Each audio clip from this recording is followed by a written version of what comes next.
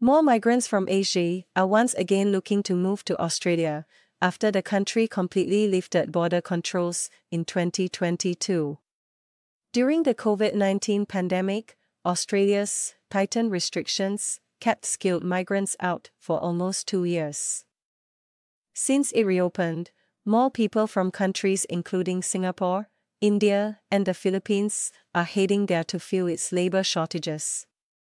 According to statistics from the Australian Department of Home Affairs, a total of 13,085 Filipinos were granted permanent visas under the country's migration program from July 1, 2022 to June 30, 2023, up from 9,159 for the same period in 2018 and 2019.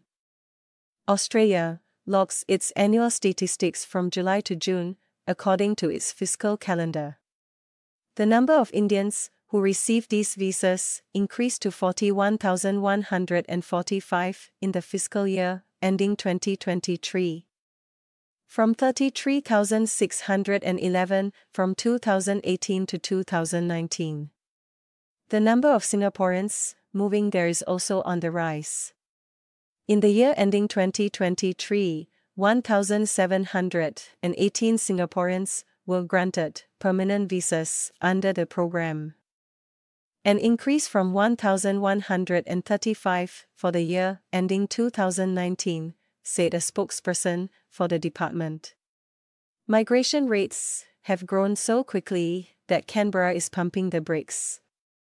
On December 11th, Australia announced it intends to have the intake of migrants over the next 2 years, tightening visa rules for international students and low-skilled workers. International students will now need higher ratings on English tests, and they would find it harder to get a second visa to prolong their stay.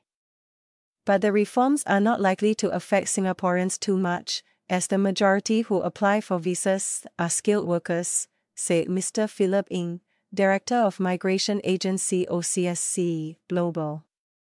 Mr. William Lee of Austral Migration Consultancy said, although Australia might tighten rules for visas such as those for working holidays, which allow holders to stay for up to 12 months, the new rules will not affect permanent migration. Australia is heavily reliant on new migrants to fill labour shortages, he said, adding that migrants contribute to the economy when they set up their homes and through their taxes when they begin working.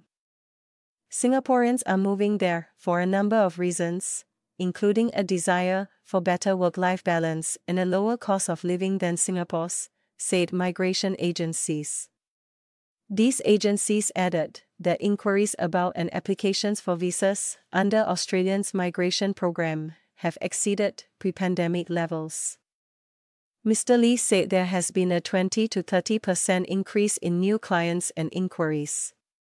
It could be pent-up demand for those that didn't apply during the COVID-19 years, combined with the current Australian government being buoyant on increasing Australia's skilled migration intake over the next year, he said.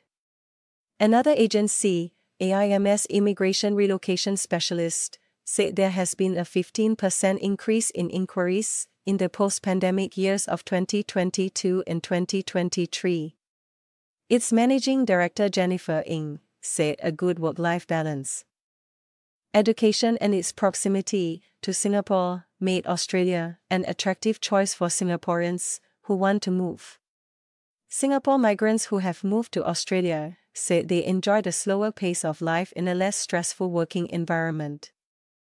Mr. Daniel Tay, who moved alone to Adelaide in 2022, cited reasons such as Singapore's high population density and higher cost of living compared with Australia as reasons for his move. The telecommunications professional, 32, also pointed out that big-ticket items such as cars and houses are more affordable there.